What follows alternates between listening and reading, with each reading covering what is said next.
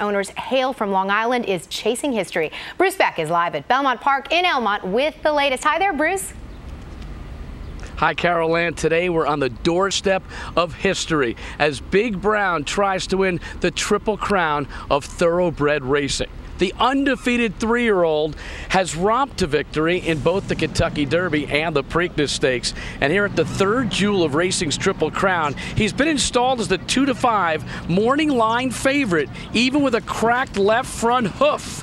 Speaking of injuries, Casino Drive, who was considered the main threat to Big Brown, was scratched this morning. The undefeated Japanese import has a bruised left hind hoof.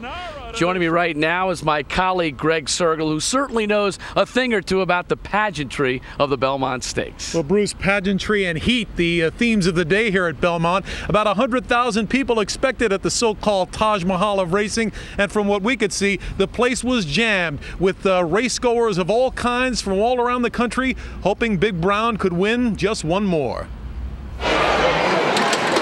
They poured into Belmont all day with one horse and one goal in mind. I would like to see him make history. And as they waited for Big Brown's run at history, It's hot.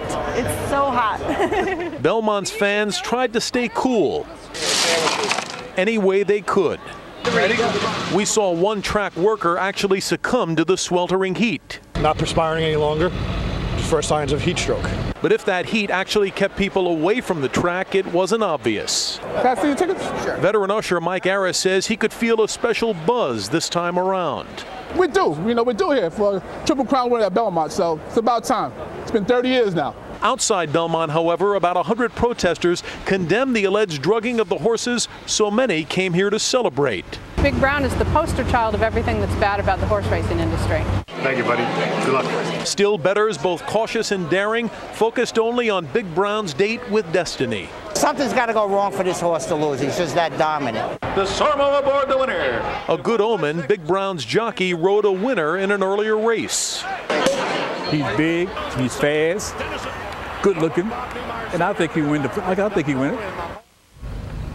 Well, heat not the only problem for folks here today. We're getting reports that some of the bathrooms at Belmont are down because of water pressure problems. Men actually forced to share bathrooms with women. You can bet, though, no one will be in the restroom in about 10 or 15 minutes when this race gets underway.